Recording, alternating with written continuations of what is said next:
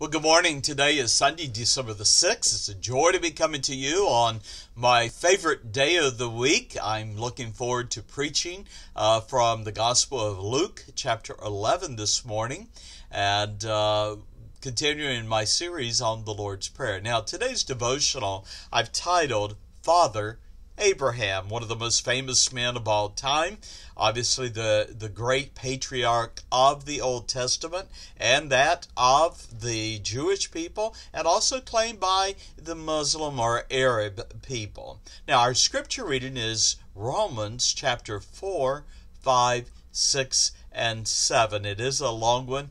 I'll try to keep the devotional this morning brief. Now, today's scripture reading you're going to find as you read is infused with some of the great doctrines of our faith. In Romans 4, for example, which will be the limit of my devotional today, we find the following doctrines. Now think about this: salvation, justification, faith, grace, redemption, righteousness, circumcision, uncircumcision, the law, death, resurrection.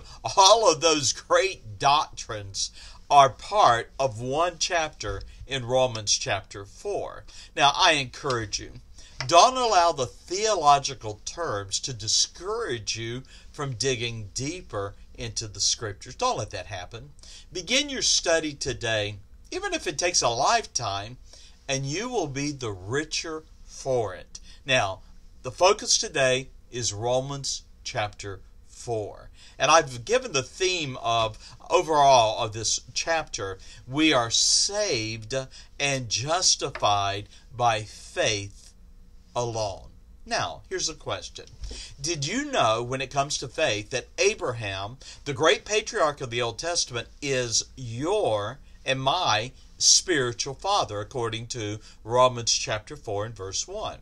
Now, the majority of my readers are familiar with Abraham, his covenant with God, Genesis 12, and the command for him to offer Isaac, Genesis 22, whom God promised him in his old age. Now, we know that the Bible tells us that Abraham obeyed God.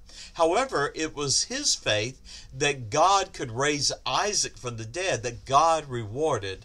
And we read in Romans 4, 2, and 3 that God counted it unto him for righteousness. Now, what is righteousness? Righteousness is a right standing with God. Now, God honored Abraham's faith and commanded him to circumcise his son Isaac as a sign of God's covenant with both him and his lineage, Romans 4, 9 through 12. Now, we know in the Bible, in Genesis, that Abraham obeyed God and circumcised his son as an outward testimony of his faith in God's promises. Now, allow me to just make a point here.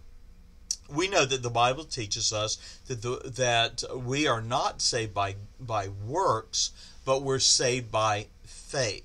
You see, our works, those good things that we do, are a proof or a test of our faith. Faith comes before works. Now, allow me to continue. My kinship and your kinship as a believer with Abraham is a spiritual kinship. It's not founded upon the physical rite of circumcision, but like Abraham, on his faith in God's word and his promises. In other words, a sinner is saved from the curse of sin and death, not by his works, but by his faith in God. If you are a believer, Abraham is your, and I'm going to quote, father in the faith, whether you are physically circumcised or not. Now, the basis of your spiritual kinship with Abraham, then, is your faith in God's promises. Now, how important is faith? According to Romans 4, 15 through 22, it is absolutely essential.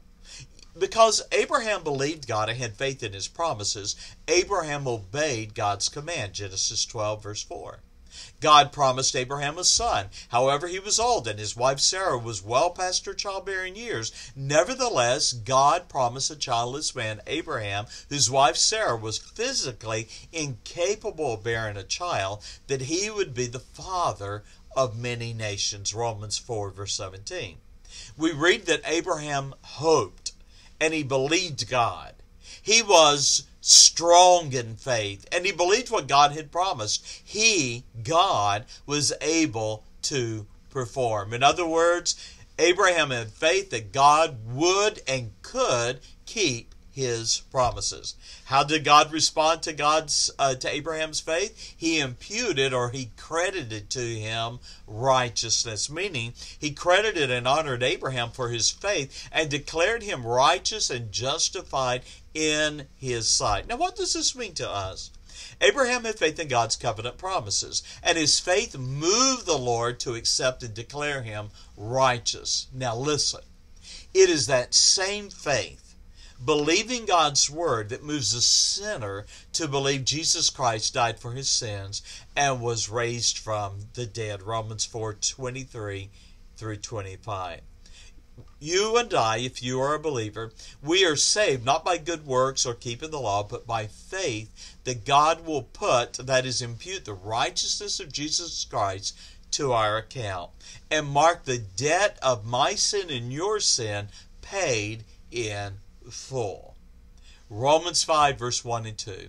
Therefore, being justified by faith, we have peace with God, not through my works, not through my good intentions, not through my good motives.